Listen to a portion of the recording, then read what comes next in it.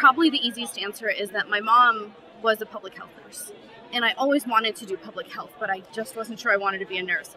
And being in environmental health helped me sort of realize public health is so big, and environmental health is also so big within that so big. But it's really amazing to be able to impact things and prevent, and that makes so much of a difference to me.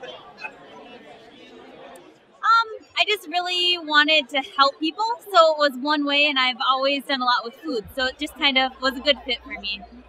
I work with food safety, so.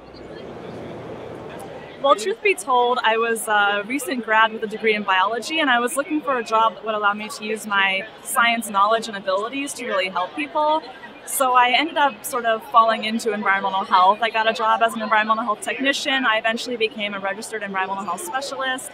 And I stay in the position because I find it very fulfilling to help people and to serve my community and make it healthier and safer.